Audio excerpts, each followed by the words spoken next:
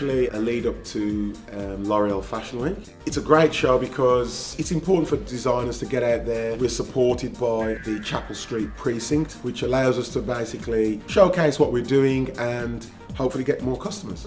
In between each show of about 5 different brands, there's a meal provided by one of the restaurants in the area. And then in between each course, it's basically a fashion show showing, you know, the latest range from 5 different brands. It's put together by Streets Ahead. We'll meet Oscar Seberger, director of that organisation. So it's going to be a great show.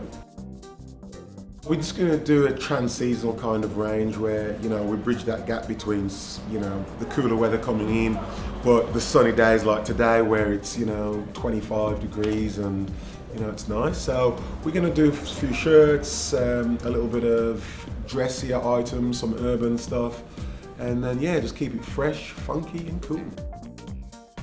So the fitting was good, girls were lovely, guys were looking good. A few minor changes, different shirts, different sizes, so all part and parcel of fitting models when you're doing a show. I'm here with Oscar Seberg from the Chapel Streets Business Association. Tell me what it means to you, this event. It's a signature event in the Melbourne Food and Wine Festival, but also in our Taste of Chapel program, which has been running for 5 years, to basically raise the profile of Chapel Street and represent the restaurants and also the fashion labels as well. The key is really to represent this, you know, the style, the personality and the diversity of the Chapel Street precinct, and the style, diversity and personality in individual restaurants and fashion labels such as yourself. So it's great to work with Chocolate City.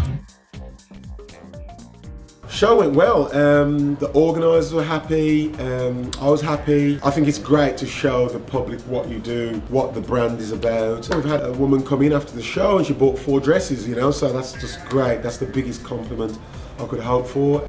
So, the success. I'm happy.